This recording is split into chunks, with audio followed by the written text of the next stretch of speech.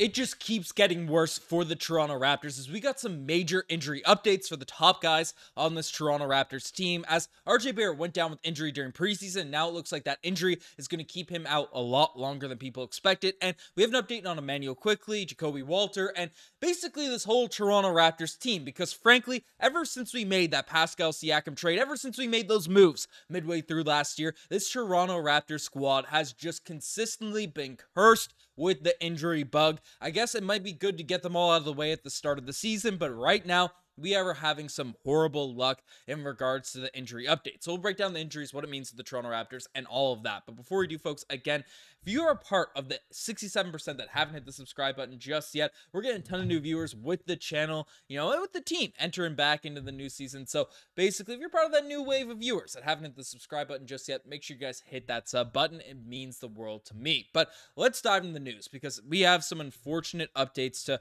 really dive into in this video, as RJ Barrett sustained a sprain to his AC joint in his right shoulder and will miss the rest of preseason. So it's official. We won't see RJ Barrett get to play the rest of preseason. Again, that's fine. Preseason games don't matter and all that type of stuff. Well, we had a Twitter doctor, Ali Reynolds.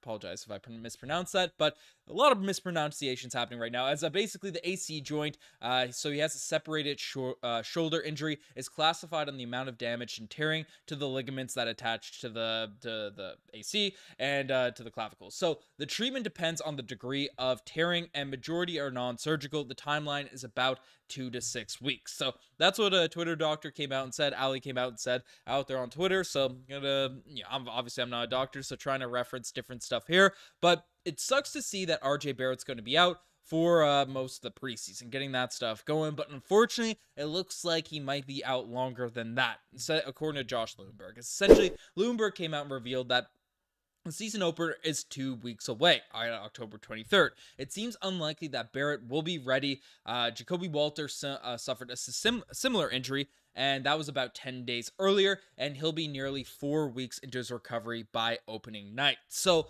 basically, our two of our more exciting wings that we have on this roster that we have entering this NBA season are likely going to be out entering the start of this year. As we saw from the sort of breakdown, 2 to 6 weeks, the season is 2 weeks away. So at the earliest, we're probably getting RJ Barrett at the start of the season, but unfortunately, it doesn't seem like that's the case. And again, this is just brutal news for RJ Barrett, because we saw the momentum he was having joining the Toronto Raptors last season, having his stats, having everything really improve since he joined Toronto. Then that amazing Olympic run he had, looking like the best player on Team Canada out there during the course of the summer, him and Shai Gilgeous-Alexander. And then just the hints, the tweets, what the coaches, what the players were saying about RJ Barrett and the improved jump shot, the amount of work that this man has been putting in over the course of this summer. And then we saw it in the first quarter of preseason, just the level of confidence, the level, how quickly he was getting off that stroke right away at the start of these games. The fact that right now, right at the peak of a potential breakout season for RJ Barrett, that he's going to have to enter this year dealing with shoulder issues. And then again, we've seen this strain before. We see how it all happens. Anyone that's been watching the Raptors, anyone that watches basketball knows. You come in, you return from injury, and then you're generally not that great, and then you got to slowly integrate yourself back into the lineup, back into the good graces of fans, because when you return, the stats aren't going to be there, and it's just going to be, it wasn't the nice story that it was setting up to be for RJ Barrett. Now, obviously, it could be worse. It could be something crazy where he's out for months. It's unlikely to be the case. 2 to 6 weeks is probably the case for RJ Barrett here right now, but the fact he's going to miss a bit of the start of the season just sucks to see. But we also got an update regarding his backcourt mate in Immanuel Quickley, as apparently, and there's a video shown out there right now that Immanuel Quickley is getting some solo work in after practice. He's still wearing the brace on his left thumb, but Rajaković says that he's ramping things up and they expect him to be cleared for contact soon. The plan is to have him get him into at least a few preseason games. And again, I'm not out here calling for people to rush back into action, get back into games during preseason. The games don't matter, the records don't matter, and all that. Completely agree with all the fans that are on the frame of mind on that front. But especially with a young team, especially with a squad that was put together the second half of last season that was so injured that they barely got any reps together whatsoever the second half of last season.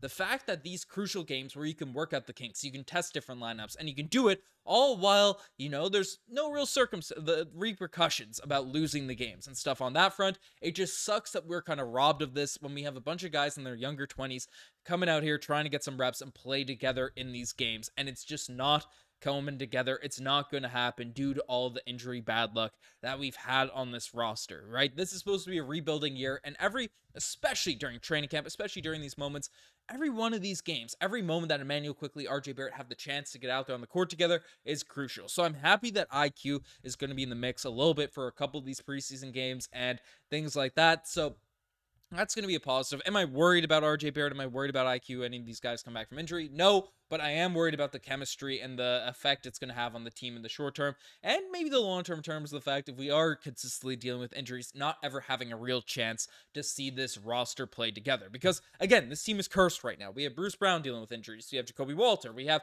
RJ Barrett. We have Immanuel Quickley. We have Scottie Barnes is not injured, out for personal reasons and getting ramped back up now at this point, but still, it just sucks to see. But we will have, there is a silver lining with all this type of stuff because, again, other guys do get their minutes, get a chance to really pop out. Pressing the wrong buttons here now at this point. But basically, we can take a look at the depth chart for this Raptors team because now it seems like Davion Mitchell, Jamal Shead will get some more run of those two guys rather than those guys varying for positions at that backup sort of PG spot, backup shooting guard spot.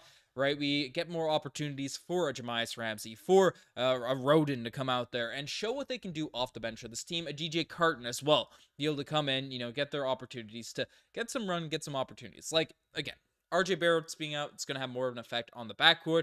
IQ will be inserted into there, and I don't know. I think a lot of Raptors fans are excited to see Jamal Shead get some opportunities, get some run out there on this Raptors basketball floor. But one guy I am a bit more intrigued by, I haven't really had an opportunity to talk about him much, because I think Jamal Shead and Davion Mitchell are both going to be in that rotation chances. But the guy that's probably earning a spot, fighting for a spot the most, is going to be DJ Carton, who, again, is super athletic, can knock down threes, is very sort of quick player.